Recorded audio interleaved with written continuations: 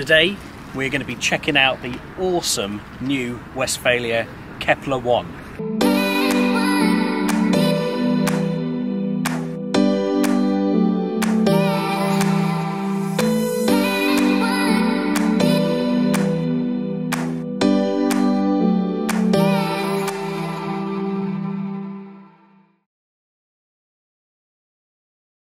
We're very lucky to be here in the beautiful sunshine for the only day so far this year where there's actually been some sun. And Harbour Creek of Hayling Island have very kindly lent us this Westfalia Kepler 1 to have a real good look around. Quite similar to the California in some aspects, but then there's some very, very unique features. So let's take a look around. So the Kepler 1 is based on a long wheelbase T6 VW transporter. You can see this particular one is fitted with the same alloy wheels as we have on the California, and it's in a beautiful grey colour. We also have these decals here which are the Westfalia symbol, logo. This point here is where you fill the water up, and it has a 45 litre water tank. It also has hot water in this one, and you'll see why when we take a look inside. This is where you plug in the electric point, the mains electric. And then on this side, running the full length of the van, we've got a wind out awning as well, courtesy of Fiamma. Anyway, let's pop this roof and take a look inside.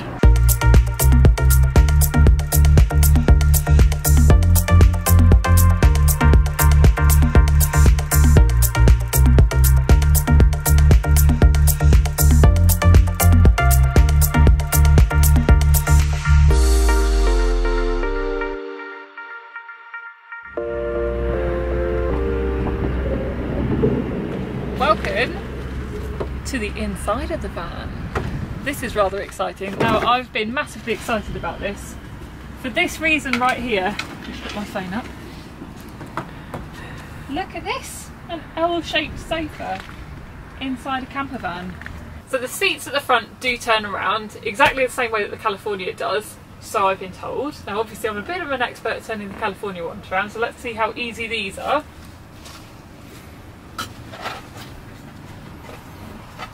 Line forward.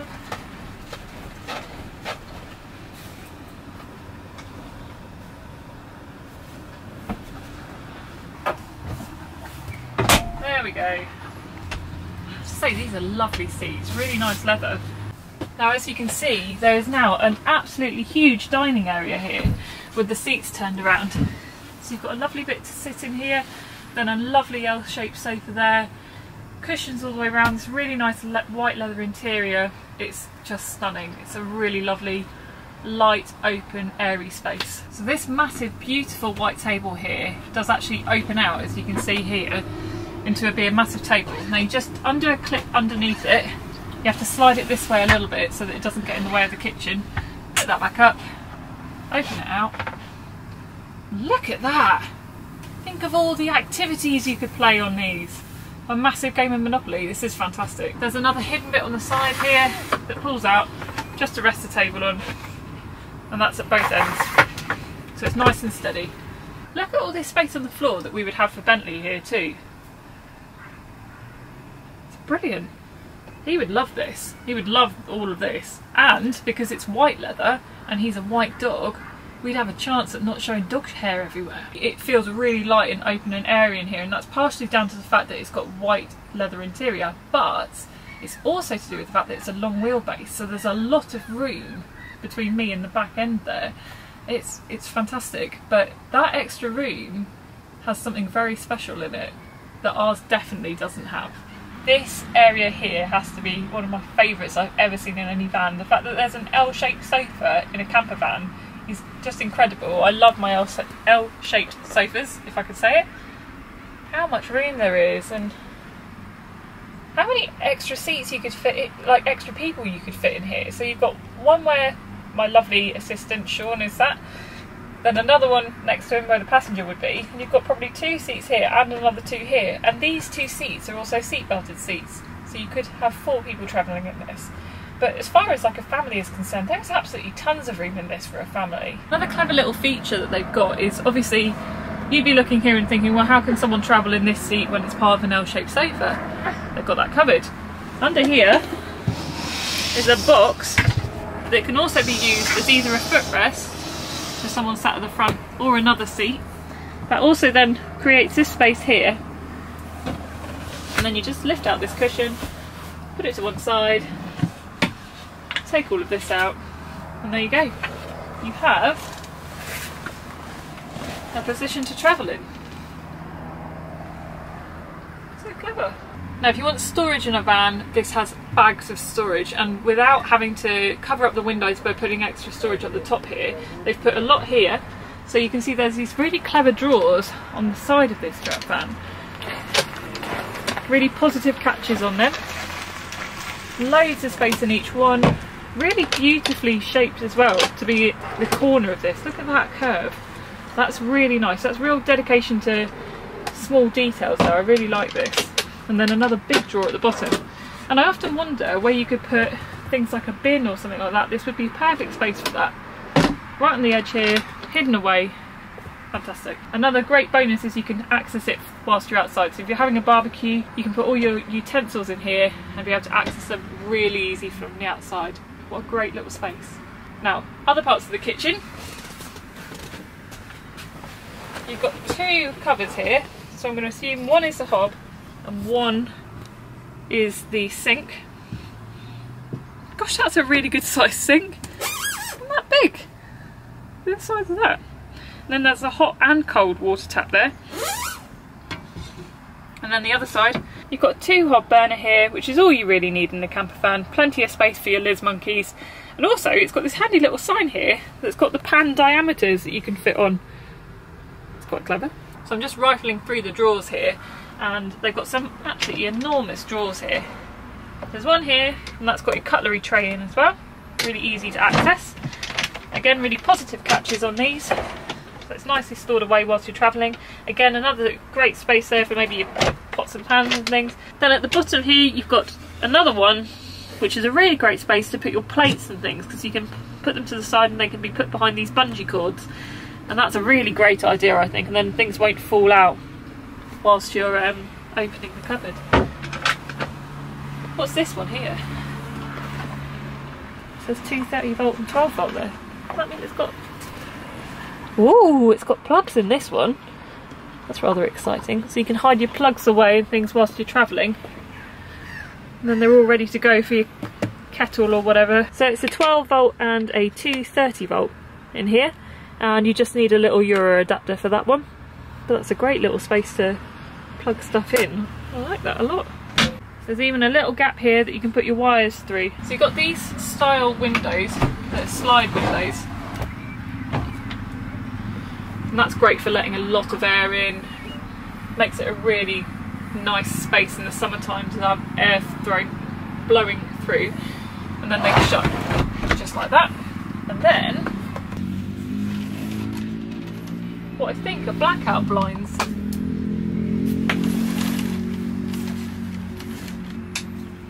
That attach in the middle here. I think they're magnetic, feeling that. And they're great, they shut out a lot of light, so I'm really impressed with that. Now I'm lucky because I get to take the glory in this camper van, because I get to show you this pièce de résistance.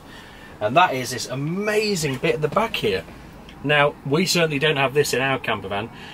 What you see here is basically a toilet and shower and like makeup area. It's got like a whole sort of walk-in wardrobe and ensuite. It's amazing. So, starting off, you've got, look at the size of that vanity mirror. So you can do your makeup, like I do. And you've also got loads of storage in here for all your makeup and bits and bobs and hair products and, you know, all that kind of stuff. I love that. I can't believe you're getting to film this. I love this. This is such a clever idea. I really love this. I think you love it. So here we've got some extra cushions which come in useful for the bed when we show you that later on. And then you have a little bench seat there that you can use whilst you're cooking maybe, or doing your makeup.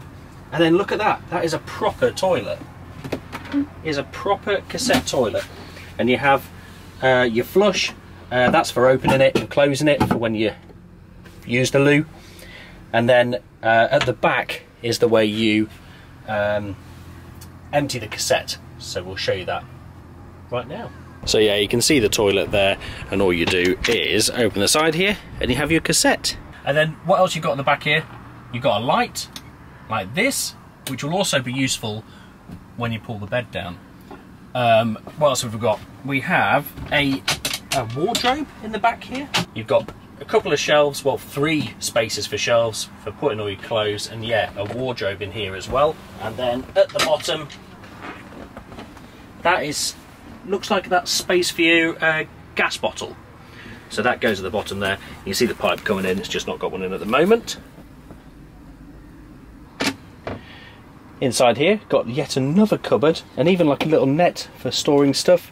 And that's got the little shower attachment as well, because that's right, this actually has a shower. How amazing is that? So what you do is you lift up this, and there's your shower tray with the plug. So you basically take that out for when you're having your shower, and basically your shower attaches onto here, and you basically rinse yourself all over, but it is also hot water, which is quite luxurious. When you're using the shower, you also have a shower curtain. It does come with it, but it just kind of press studs in all these bits all the way around, just to give you, just protect all the furniture really from you having a shower. And also, for a bit of privacy at the back here, you do also have a blind that clips up there.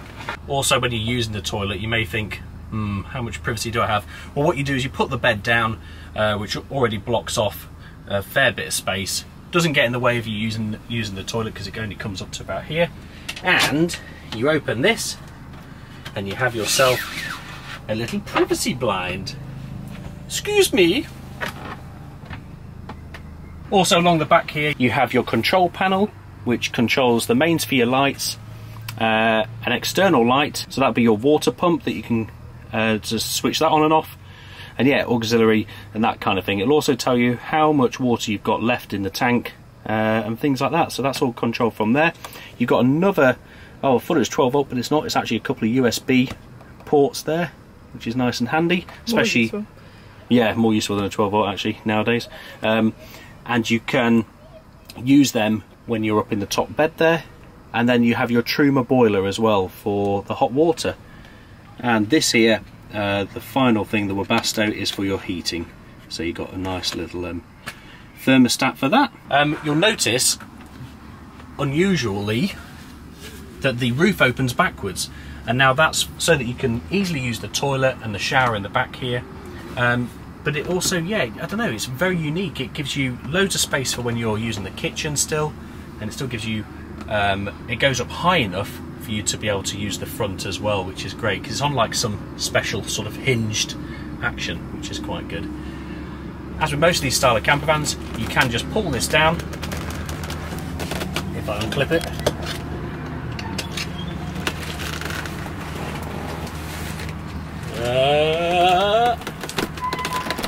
And it gives you a nice big bed. Come and take a look. Welcome to the upstairs. Now this is a super comfy bed, and that's because of these things here. Now, I've mentioned about these before, but I absolutely love them. I think they're fantastic.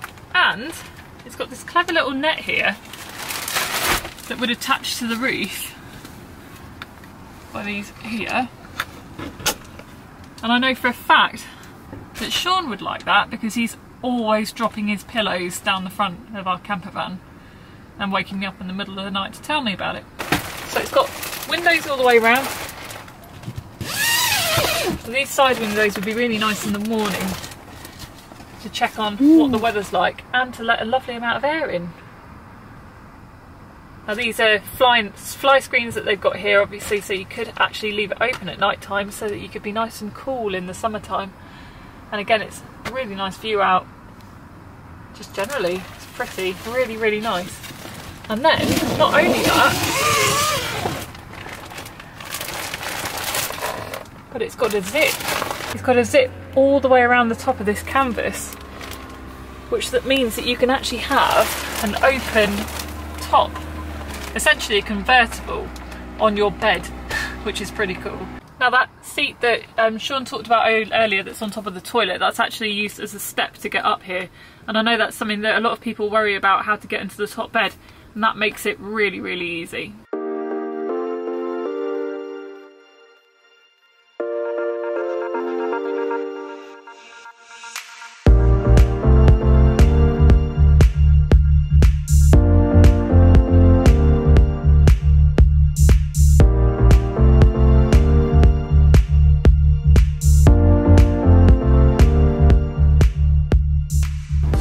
Lie, I didn't have a clue how we went about doing this. However, the very kind man at Harbour Creek Motorhomes has come and helped us and shown us exactly how to do it, and now I know.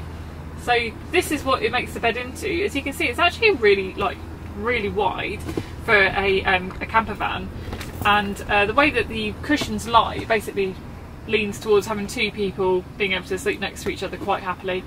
You could easily put a mattress topper on top of this if you wanted to. We use a mattress topper in our camper van, but these cushions feel so comfy, so I don't think you would need it. Just a sheet over the top would be great, but obviously it's a personal choice. But certainly if you wanted to, a couple of kids sleep down here, a couple of adults would fit absolutely fine. Now it's not as hard as you would think. I just couldn't work it out, but now that I've seen it, it's really easy to do. So these cushions here just go back to the back, and I'll pass them to my glamorous assistant. Now this is clever in itself. So this is a little drawer that comes out the side, and again it's more storage. But in order to take weight, there's a little board here that you just undo, and then you slide down to be used as a bed, and then you just slide it back up and then retighten this to use it as a drawer again. Then you can shut that and it goes back away. So there's no wasted space in here. And this bit here,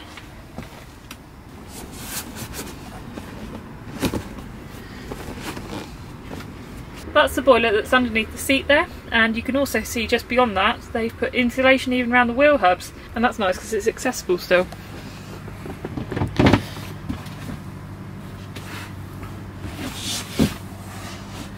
This chair here just fits back in here on top of these bits.